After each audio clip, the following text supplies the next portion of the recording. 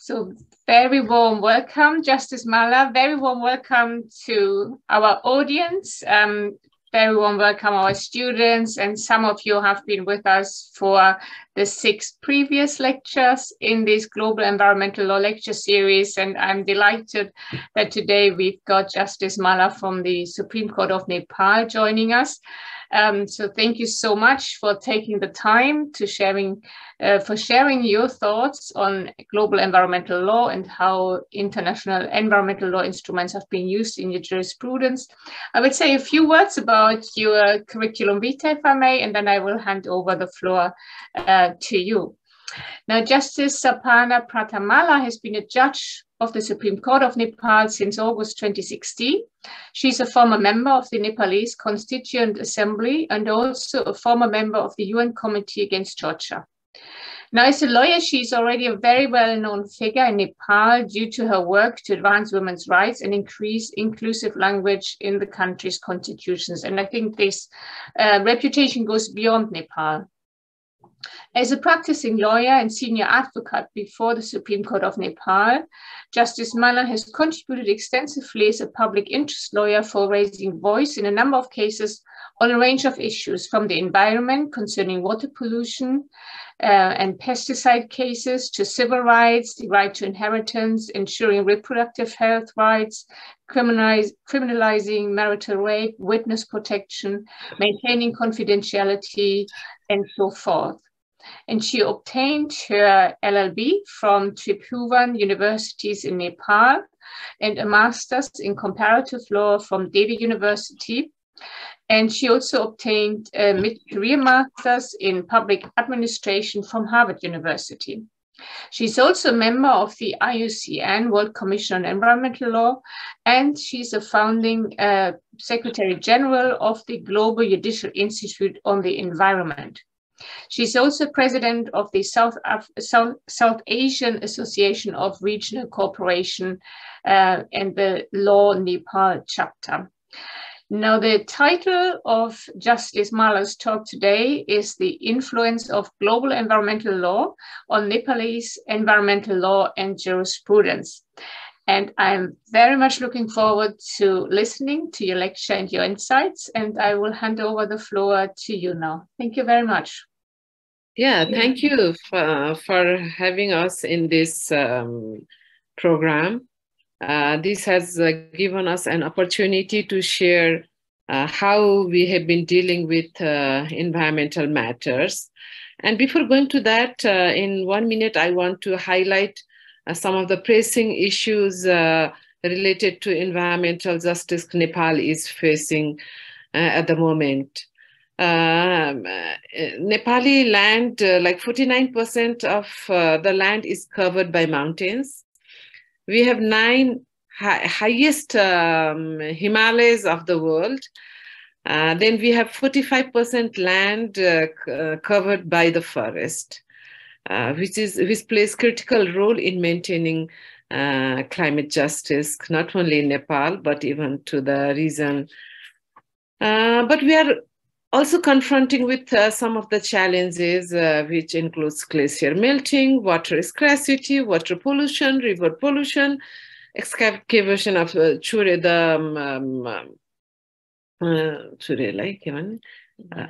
Himalayan rains, mountain rains, forest cultivation for constructing roads and airports. As a result, there is a serious implication on biodiversity. It is also contributing for global warming and climate change. So there are uncountable climate crisis and climate injustice issues, which is resulting in deforestation, landslides, forest fire, flood, earthquake, displacement. In addition to that, what we have not been able to recognize is a disproportionate effect of climate injustice on women, on marginalized community, on indigenous group, as well as we have not been able to address the unmet needs of marginalized population. So one hand, we have we have pressing environmental injustice issues, but we also have an opportunity to deal with this, especially with rise of environmental litigation in the court that has created opportunity to examine into environment matters and correct the gaps or recognize the violation or recognize the rights and ensure remedies. But even before, like, I want to go to a little bit history of Nepal. When there was no law, no constitution that recognized environmental right as a health right or fundamental right. I'm talking about 1959, like even before Rio Declaration came in place. In one of the acting Chief Justice in 1959, in case of Jagannath versus Delhi Ram, the judge said that encroachment and cultivation of forest land is illegal. We have to protect this forest cultivation to maintain harmony with nature. So the term harmony with nature, which is used as a principle one of Rio Declaration in 1992, was applied by Nepali court in 1959. In another case, when explosive was used to catch fish in the river, the court declared it illegal and imprisoned for 6 months under the charge of disruption of public decency, as there was no law. But what I want to mention here, that principle of sustainable consumption was practiced even then. And then I would like to mention the last case, which was critical because in 1964, a case was registered by public to protect place in the center of city where they used to go for the morning walk, and they wanted to make some construction in that area, and some people went and filed the case to protect their right to health. And in this case, majority did not accept the locus standi. The dissenting opinion recognized and said it's a violation of right to healthy environment. With this case, the question of locus standi was raised, and finally in 1990, when the constitution was adopted after first people's movement in Nepal, the constitution itself recognized public interest litigation as an avenue to protect the public rights. And later on, court elaborated that and said no, meaningful relation and substantial interest with the litigant has to be established. With this expansion, and there are a large number of cases which are already decided by the Supreme Court, which is related to environmental justice, as well as we are still having lots of pending cases related to environmental issues. So, looking at the constitution, what the court has interpreted is like right is founded upon the notion that any harm to the environment can and does adversely affect the enjoyment of a broad range of human rights. But then later on, after the constituent, like we lived in insurgency for 12 years. And then for the first time in the history of Nepal, this new constitution was drafted and adopted by the Constituent Assembly, which has recognized right to live in healthy and clean environment as a fundamental right. The victim of environmental pollution and degradation is recognized, and right to be compensated by the pollutant has been recognized as non-derogable fundamental right. So the Constitution itself has recognized as a fundamental right, right to be in healthy and clean environment with compensation. And not only this, because there is also like policies relating to use of natural resources, where under the directive principle, where they talk about equitable distribution and benefits of natural resources. They even mention like sustainable use of diversity, minimize the negative impact of industrialization, and they also have a policy for physical development by promoting public awareness on environment, cleanliness, and protection. At the same time, the directive principle also recognizes sustainable environment development based on pre-warning and pre-informed agreement regarding environmental protection. So in addition to this, the Constitution itself has now established a national natural resource and physical commission. This commission has been created to look into the potential dispute on distribution of natural resources among center, state, and local government.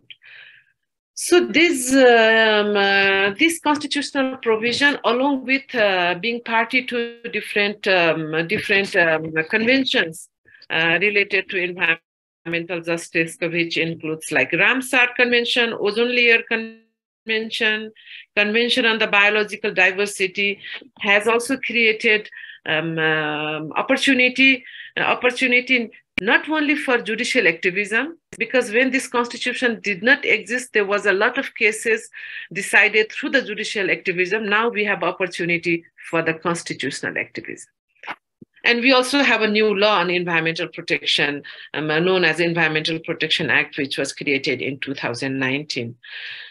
So Nepali Supreme Court has been actively engaged in holding government and private institutions accountable in their action, insufficient action, or negative action, and has become a tool to advance environmental policy to reform the law. It has also been invoking different human rights instruments, including different other normative framework adopted through different conferences, declaration in its judgment. And right now we have two cases in the court. One is related to encroachment of river and pollution of river, as well as another case which is waste management in Himalayan region, especially in Mount Everest area, which is a touristic area, but wastes are not managed on continuous mandamus. So we have been giving orders in each case date to improve certain aspect, and the government comes back with what improvements are made. So this is a new concept which we have been practicing since last few years. Not to finalize the case, but giving the continuous mandamus. And there are many other cases which I will not mention at this point. But what is important for many of us, that court, even in the absence of new constitutional provision, they expressed life does not only refer to mere existence. It incorporates all those facets that are an integral part of life itself, and those matters which go to form the quality of life. The court has also said in another case, there is no true development in the destruction of environment. The court also says, give meaning to traditional understanding of our relationship with the environment. Not only the right to nature, but also right of nature and dignity of nature to be in center of justice. So the court has already reiterated the importance of precautionary principles, sustainable development, polluters pay principle, as well as public trust doctrine in different cases.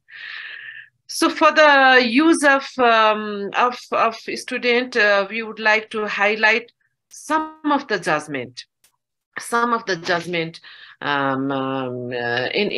in little bit detail, and I want my colleague to share the case on the latest case on on Nisgard, which is where the biodiversity was affected, wildlife were affected in the name of construction of new airport. Hello, I will be explaining about the recent case of the Nijgard International Airport. This is the 2021 case. The verdict was given in 2021. The case began in 2018 when a group of environment lawyers and activists filed a petition against the development project plan of the Nepal government, which was about building an international airport in the Nijgard area. Nijgard area, giving a little background about the Nijgard area, it is an area in the plains, the Tarai plains of Nepal, which is home to dense forest, and given its the trees there are hundreds of years old, and the biodiversity, it is a corridor. It's a corridor pass for wildlife, and it is also considered as lungs of Nepal. We consider the forest area in the Nijgard as lungs of Nepal, and it's very close to a very an essential national park, which is the Parsa Wildlife National Park and Wildlife Reserve. So it's very close to that region as well. So because of these reasons, it is important environmentally, and the biodiversity there is important not just for Nepal, but like because the rare animals, rare species are found there, so it would be dangerous for the endangered species as well. So the construction of an airport, which would require cutting down of around 61.2 million trees to build the airport that they were planning. So a petition was filed claiming that this is against the principle, against the fundamental rights of the people living around that area, and against the state policy's directive principle. And the petitioners also invoked the Treaty Act of Nepal, stating that given the airport construction takes place, it would violate Nepal's international obligations to the treaties it is party to, and breach its international obligations. So a petition was filed on this manner. So the decision of the court, it was a case presented in the constitutional bench of Nepal, and the ratio was there was a concurrent opinion among the 5 judges who were present. So the ratio was 3:2, and the majority opinion of the court was the majority bench was of the opinion that construction of such a large project in Nijgard would require a lot of research and assessment before, and given the context that the EIA, the Environment Impact Assessment that was done in this project, was approved just in 2 months' time, and normally even for a small project it would require at least 6 months' time to prepare an EIA, to go through the impacts of it. But this was done in just amount of 2 months, and it did not take into account the loss of biodiversity or the impact that would cause throughout the nation and even to the surrounding countries, and also the fact that cutting down of large number of trees would lead to disasters and intensify the already occurring floods and heavy rainfall, and such situations of disaster. So none of this was taken into account, and the project went forward without any precaution or without any protective measure. Again, to add, the minority opinion was also not against the idea of protection of biodiversity, but they took a different approach towards how this project should go forward. But the majority opinion, they went on to say that all of the decisions that has been done in regard to the construction of this Nijgard airport would be quashed, and the EIA that was done did not seem like it was done meticulously or according to the standards that has been prescribed by the policies or the laws. So invoking Nepal's national laws, multiple laws regarding environment and the international laws, and keeping in mind the principles of sustainable development, which has been cited multiple times. A very beautiful thing that has been quoted in this in this decision is that when the court talks about development, the word development itself includes the idea of sustainable development. So when we say development, it is to be understood that it ought to be sustainable. Any development work that is not sustainable cannot be considered development itself. So given the fact that this would not be sustainable, and for a country, for a small country like Nepal, which already has a few international airports, and to build an airport on a large area, about 8,000 hectare land, normally it's 2,000 for even big cities. So it did not make sense, even from a logical perspective, that a large airport as such was required in Nepal. So the majority opinion absolutely quashed all the decisions, and what it did deem necessary the building of an airport, given Nepal's for the Nepal's tourism and other development activities. It would be necessary to have an airport. So it would be necessary to build an airport. So they gave an order to cancel all the previous decisions, but if the authorities who are in charge, the tourism and the development authorities deem necessary, then they would have to conduct an EIA with proper consultation and taking into account the locals' opinion, public's opinion. So those would have to be necessary, which, as we see, is very important part of the international environment law, as talked about consultation, about prior informed, and about protection measures. So all of this has been taken into account, and obviously it talks about sustainable development is the base of any activities that need to be done. So unless the airport should be built only in a place that does not amount to some minimal amount of loss that can be repaired. No irreparable loss should be an outcome of development project. So the airport can be built, but it should be done in a manner that does not amount to large amount of loss to biodiversity or to the environment of any part of Nepal.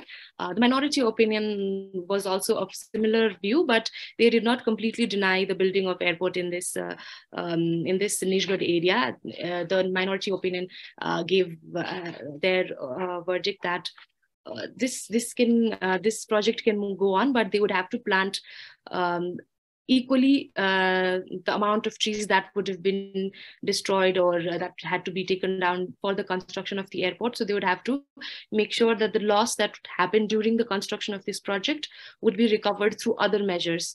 And since Nepal is involved in carbon trading, and Nishgad area is the carbon sink of Nepal, so taking into account that that part as well, the number of trees should be like that. The ratio was, if one tree of Nishgad would amount to 25 new saplings that need to be planted again. So taking all of this into account, the airport would have to be built by making sure that the damage that the damage this construction would cause would be recovered. And obviously the majority opinion was held, and now the decision of the majority opinion was held, and all the decisions that regarding Nishgad airport was quashed. So this decision is a very celebrated decision by environment lawyers and even the judiciary, but it was met with political questions about whether or not it is right or wrong. But again, the court did not enter into the political part, but rather just stayed on the principles given by the Constitution, and principle of sustainable development and principle of protection of biodiversity. That is a state policy that is under the directive or the directive principles and state policies of Nepal. So based on the Constitution and international laws, the building of Nishgad International Airport was cancelled by the decision of Supreme Court. So this is a very recent and a very landmark case of Nepal regarding protection of biodiversity. Should I go on with other cases? So I would like to give an example of another case as well. Similar to the Nishgad case is another 2022 case of a Chure range. Chure range is it's a hilly mountainous range ranging from Hindu Kush Himalayan range. It falls within that Himalayan range and ranges to India, Pakistan as well. The names might be different there, but in Nepal it's called Chure range. And the budget speech, the facts of the case are as is that the preliminary budget was the preliminary budget speech, the preliminary draft of budget of Nepal for the year 2020, 2022, for the year 2021, sorry, 2020, 2021 was drafted, and one of the source of income was listed by the finance ministry as extraction of minerals from the Chure range and exporting it to foreign countries, especially to India.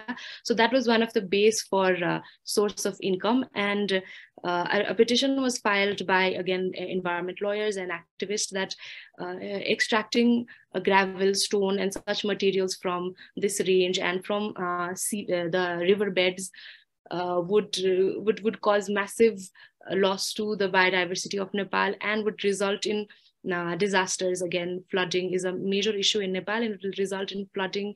And like Justice Malla mentioned, the glacial lake bursting and melting of glaciers. This would a lot of human activities in these ranges would result in damage to the conditions to the biodiversity and also to the weather conditions of Nepal, given that it's a huge amount of trees and biodiversity residing in the Chure range as well.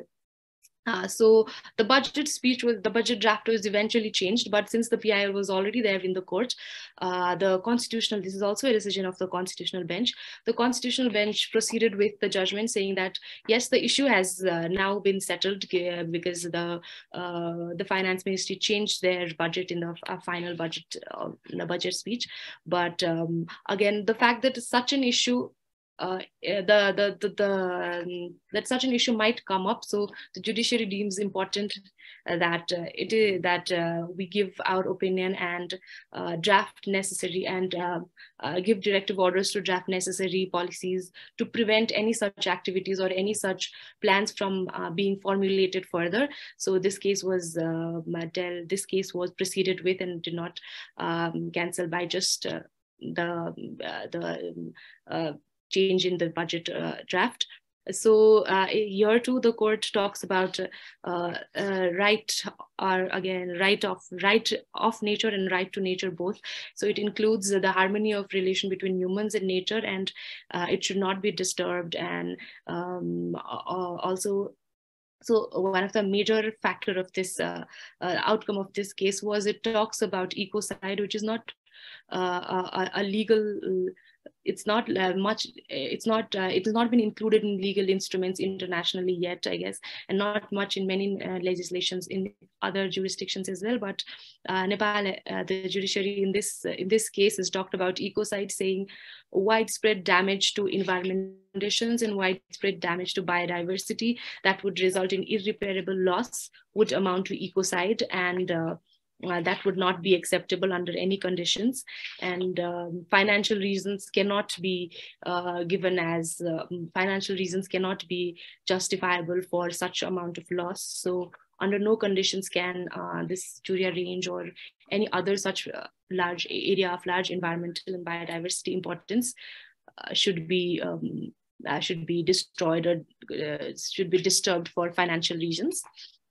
And again, lastly, this another important aspect of this decision is it talks about sustainable development as the most essential, the most fundamental among all the state policies of Nepal. It is the most fundamental policy. So this cannot in any condition be avoided. So the most fundamental principle of the Constitution of Nepal is sustainable development is one principle that this decision propounded, and and it gave directive orders that such when policies are made by the executive, it should keep into account these policies and should not give financial causes as reasons for damage to environment. So these two cases are the recent development in Nepal, which have cited multiple international laws and has large influence of the global environment laws as such as the principles of sustainable development, precautionary principle, and of course, the principle of intergenerational equity, which has been cited multiple times in both of these judgments. So again. Thank you, Shreya, for sharing two important cases.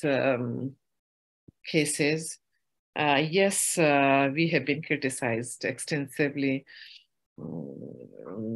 by the politics, but we said it's our own constitution, it's our international norms itself recognizes environmentally sustainable development. So we are not talking about new forms of development, but we are talking about environmentally sustainable development. I want to share one case which was from my own bench. This is on Phewa Lake, a famous touristic location in Nepal, Pokhara. Due to the encroachment of lake, a lake was shrinking. The court ordered to take necessary precautionary measure to minimize the additional risk to the conservation of Phewa Lake, including making arrangements to remove houses, hotels, permanently or temporarily constructed 65 meters from the bank of the lake to maintain the water level in Phewa Lake. And to preserve the dignity of lake, the court ordered that Phewa Lake to be declared a protected watershed area. It also ordered to implement recommendation given in the study for the conservation of the lake, because there is some study which has already been committed, known as a Lamichhane report. It has also issued guideline with programmatic intervention with the timeline to implement the judgment, because sometimes implementation of the judgment is quite difficult. And therefore here we have not only gave order, but we also gave timeline and with certain plan. In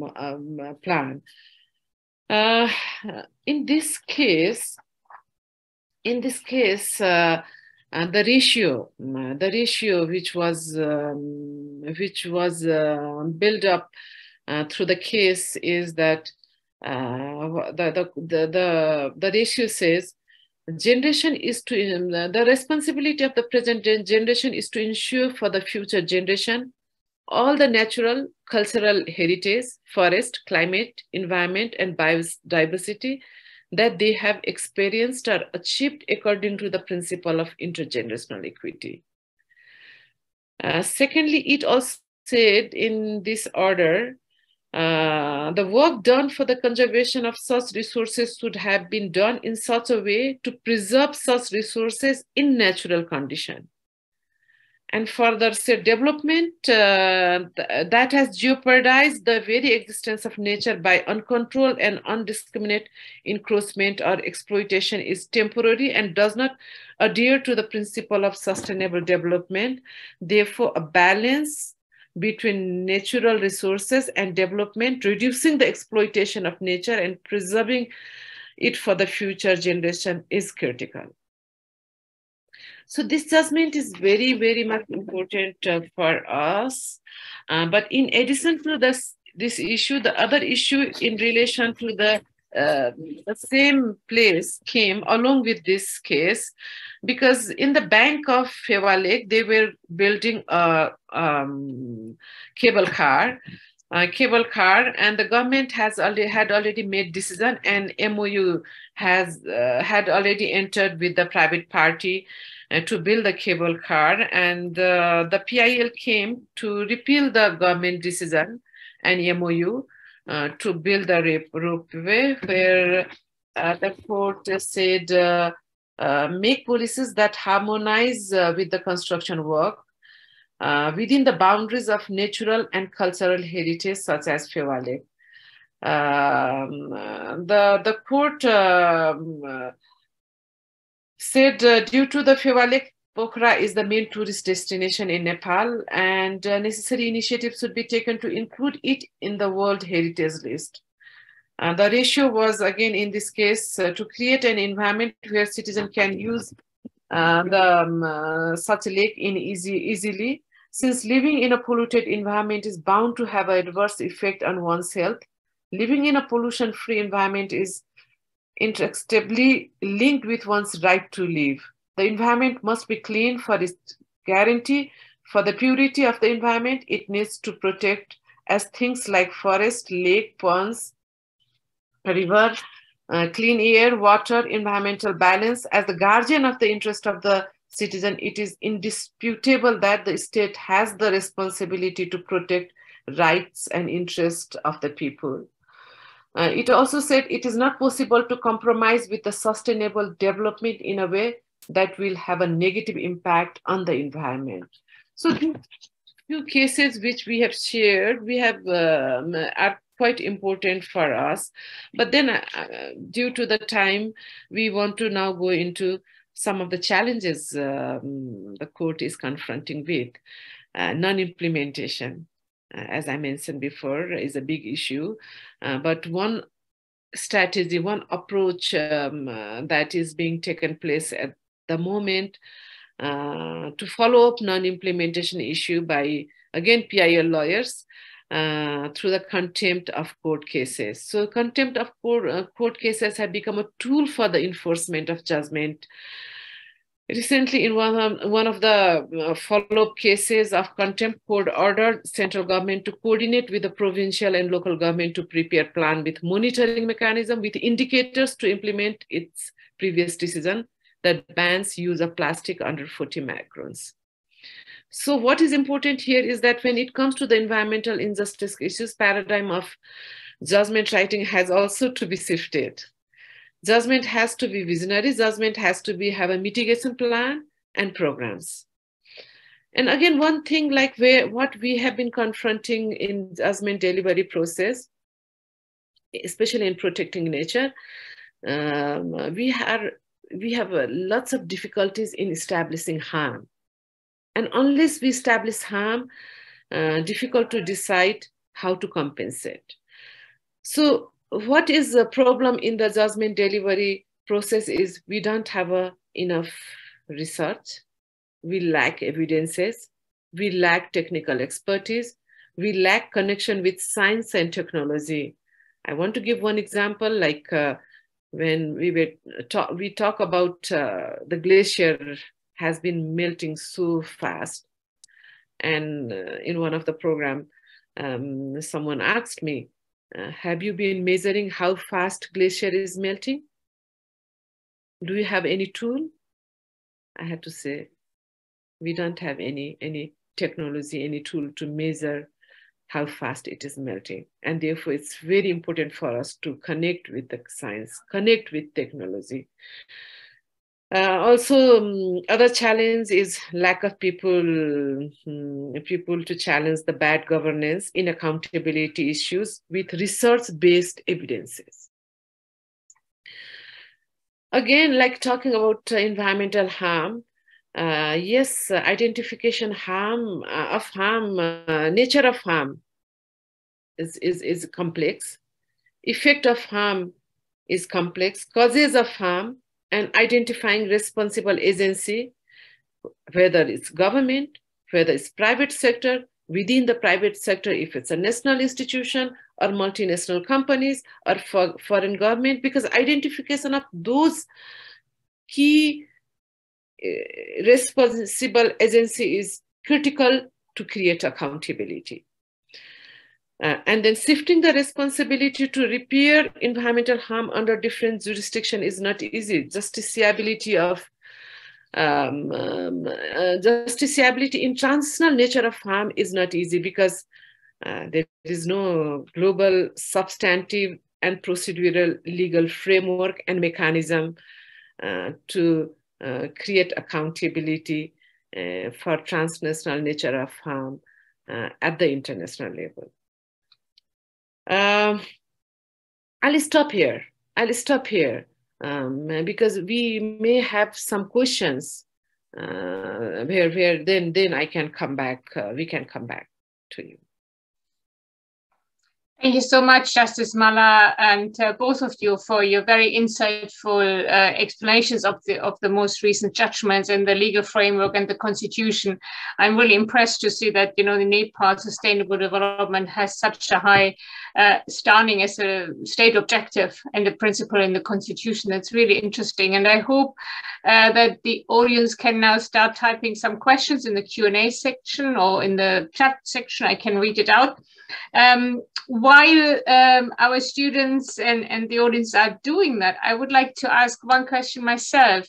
I understand that you said that the international legal frameworks have played a huge role in these judgments.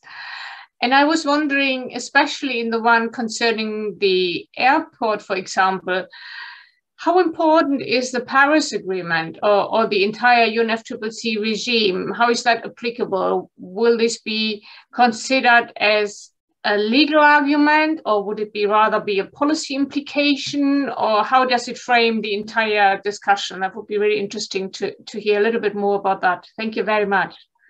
Can we take all the questions? Yes, let's see whether they are. So sometimes it just needs a little bit of an icebreaker, which I hope I've just done. There's nothing at the moment, so we can as well go with this one first and see if there are more. No, I mean, yes, we are aware about the Paris Agreement, through which we have been able to discuss extensively in some of the judgment on adaptation plan, mitigation plan. It is a legal instrument, although it has lots of gaps, but with the ratification of this convention, we have been able to give a judgment to enact a comprehensive legislation for climate justice, on climate change, because we don't have a specific legislation. The convention is a legally binding document in case of Nepal because we follow a monistic approach, unless it is inconsistent with the constitution. To address the gap of the law or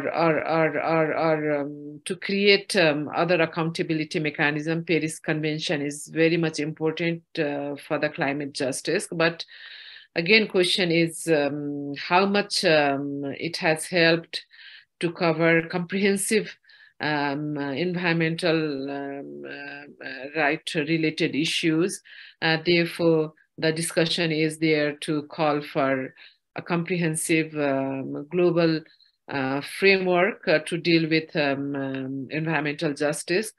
Although even in the absence of this international framework, specific framework, in addition to the climate justice convention, the Paris Convention, in Nepal, we have been using the other normative framework like Stockholm Declaration, Rio Declaration in our judgment. The principles are very, very important. That is adopted by those declaration in designing, in writing our judgment, in designing our recommendation. As I mentioned, we have been using almost all the principles. So I think what we have been doing is using those principles as a founding ground to expand our jurisprudence. So in addition to the Paris Convention, I would say we are more relying on the principles that is founded by different declarations. Okay, sir. Thank you very much for the comprehensive answer. There is one suggestion and one more question in the chat now. So there's one recommendation, an article that may assist in measuring glacial ice melt in the Himalayas in Nepal. I'm quite sure you can access the Q&A section. So if you want to copy that, and I can also send that to you. And I could also add to that, because we've got a colleague who is working with the cryosphere initiative, and he's also looking into glacier ice and ice melting and how glaciers change. They do modeling, and that is within the Center for Sustainable Development Law and Policy. So I would be delighted to make contacts there if that is useful. And also to mention there's some new jurisprudence coming from the International Court of Justice in terms of estimating environmental damage and compensation, and some approaches that have been used there. Very young development, very recent development from 2018. And then there's a question from Justice Preston.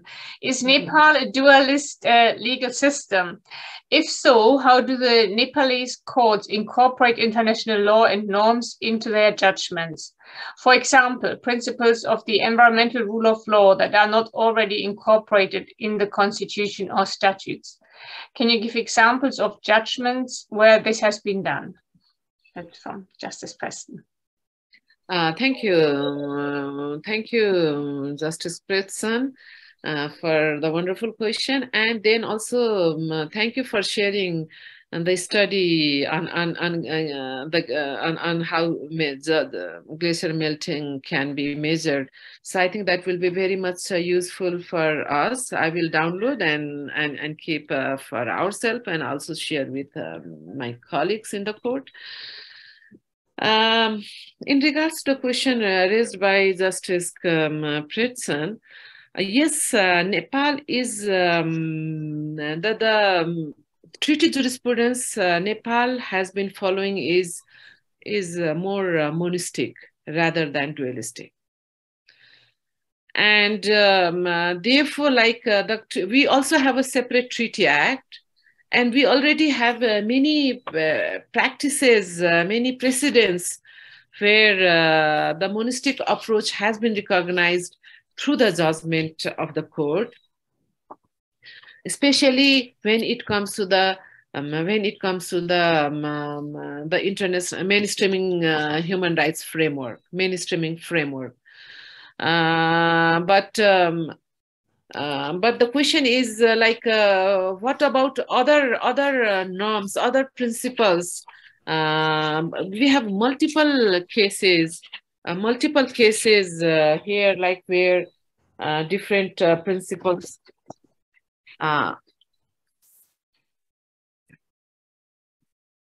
Like for example, like in case of Prakash Mani Sharma versus Godavari Marble case. The principle of sustainable development is recognized as non-negotiable. Similarly, I was talking about this landmark judgment of Phewa Lake, where the court has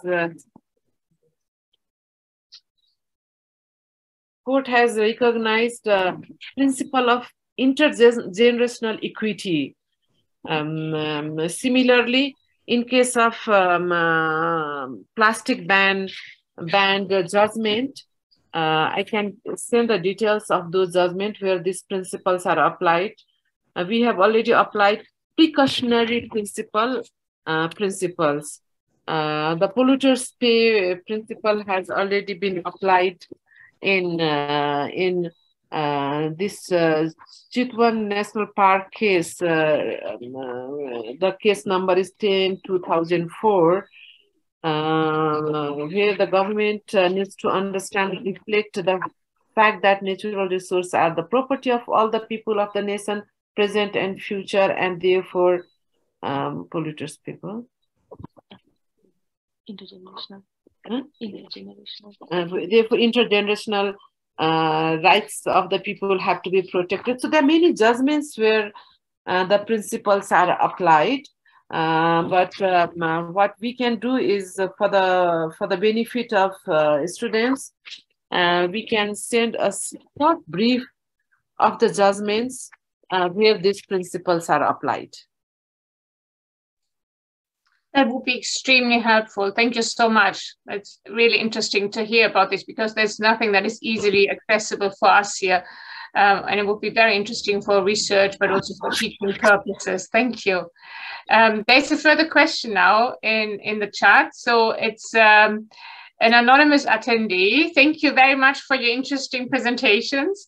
The constitutional environmental duty of the state in Nepal, framed as a directive principle, is not judicially enforceable. On what basis does the judiciary invoke this constitutional provision? Thank you. I will be taking the second question regarding the invocation of regarding the use of the directive principle. And for this question, I would like to give an example of a previous case, which was about, it was a case concerning the construction of a medical school on the riverbed of on riverbeds of a river that is religiously important and also environmentally, as it would be, as many households relied on that river.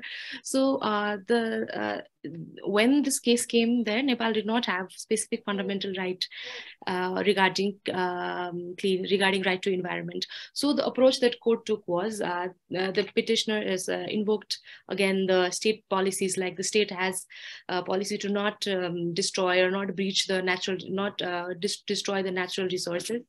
So what the court said in this case was, state policies are they're not judicially enforceable. Does not mean one can go against the against those principles. So you may not be able to immediately enforce certain things, but since the constitution has the aspiration to move towards towards sustainable development, towards preservation of natural resources, so by using this technical ground that this is not judicially enforceable does not mean that one can go against it.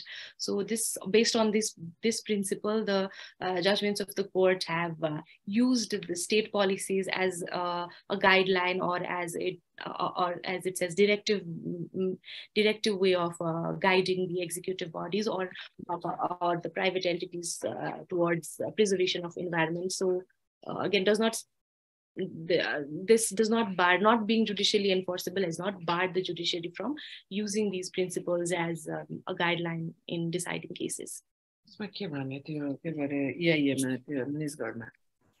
Yes, Shreya has already responded, because yes, one hand directive principles are not directly judicially enforceable, but the government policy, government program, law cannot be against the principles. And there are many instances where the direction has been given by the court to look into the policy as a overarching framework, and lots of programs, budgets are also allocated based on the directive principle. But in Nepal right now, the environment of the constitutional provision of fundamental rights in regards to environmental justice is quite comprehensive. And in regards to EIA, I think in the case of this Nisgarh airport, this issue came up very strongly, because the petitioner challenged the EIA itself, because they did not do the comprehensive environmental impact assessment in the project. So when the court gave order, they said take into account the potential impact on the environment, forest, wildlife in the area.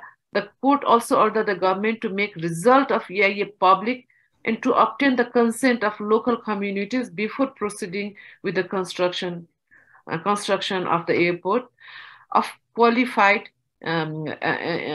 airport with the qualified independent experts. Thank you very much. And that ties in well with the next question, and that comes from Judith Preston. And she's asking, did the petitioners argue the existence of an inadequate EIA for the proposed excavation development play a part in the outcome in the Salendra case? So in the Sailendra case, there was not much discussion about the EIA because again in here the court did say that if the EIA has not been done properly and if there seems to be some malefic intent or some this like it is not justifiable, not reasonable, or there seems to be some problem, then if the ones who've conducted the EIA will be under investigation. So the court has the court has proposed the drafting of policies and laws regarding the accountability of the experts or the ones who conduct the EIA. So briefly only there's been a mention about the environment impact assessment in the Sailendra case, because did not go much into the facts of the case, as the budget was already, the issue that brought the case was already cancelled. So it did not go much into the details, but yeah, it does mention that EIA should be, there should be some level of accountability of the responsible authorities who have conducted EIA. So that has been talked about in the Sailendra case.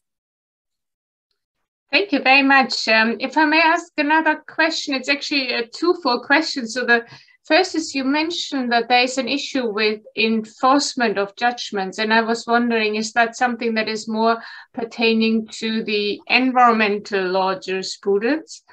Related to that, how is it normally achieved that judgments are followed through? Is it by giving a timeline or set a penalty if it's not being fulfilled, or what is normally the process in those instances? Thank you.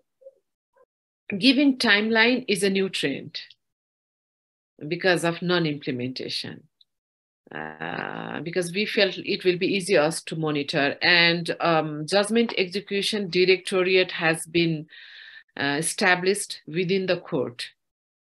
So that is another achievement, because with every judgment, especially the writ petition issue, writ against the government, all the case judgments are sent to the judgment execution directorate, and they will follow with relevant government agency, responsible government agency, how it has been executed, and they will also ask the reports. This is one way of following up by the court. Otherwise, the traditional approach here is like, once judgment is given, our responsibility is over. But what we have realized, having judgment is not enough. It has to be translated in the life of the people. It has to be executed. It has to be realized by the people. So we have now this new idea of giving timeline, giving like plan. So as I said in the beginning, because the approach of environmental justice has to be a little bit different, paradigm has to be shifted in the judgment itself. Otherwise, implementation, as it requires some time, lots of resources, it requires political commitment, and therefore to make even the politics accountable, sometimes follow-up mechanism is critical. And we are happy that now the government of Nepal has, the cabinet has its own executive judgment enforcement committee. Similarly, even the public attorney office has a judgment execution committee. So if we compare with different judgments we have been issuing, in regards to environmental justice, few judgments are executed, but majority of judgment are yet to be executed. But we are very happy to see latest two judgment. One is the Sailendra's case on the Chure excavation, and also this Nisgard case. They have already implemented, and government has now restricted not only excavation but also importing the stones outside the country. So it has been implemented immediately. Secondly, In case of Nizhgard Airport, the government has already done a new EIA, and they are following up the instructions given by court to see how they can minimize. So the mitigation approach has been respected by the government, and they are looking into the mitigation plan on how the harm can be minimized, and which area, how much area is important, whether they need to cover all the areas which was proposed before, or they can even minimize the coverage area, and how the harm that can happen to the wildlife or to the number of trees which was proposed to cut down can be minimized. So they have been working on it. So we are happy that with the recent judgment, some positive initiative has already been taken by the government. But at the same time, for example, Fiwa Lake case, still, I mean, we said measure the area of lake. They started measuring, and when it came to remove the construction, identifying which is a legal construction, which is an illegal construction, whether it's a government land or private land, those action has not been taken, and they are still confronting how to put this 65 meters buffer zone from the bank, because lots of construction has already been made and lots of politics is taking place. Thank you so much. I think it was very comprehensive and insightful, but it also gives us enough to maybe collaborate further on some of these issues that you identified. So I really, again, appreciate your time, and thank you so much for your insights, for sharing your views. I don't think there are any other questions at the moment. So, but we will keep this momentum going. We are not stopping here. This is just the beginning.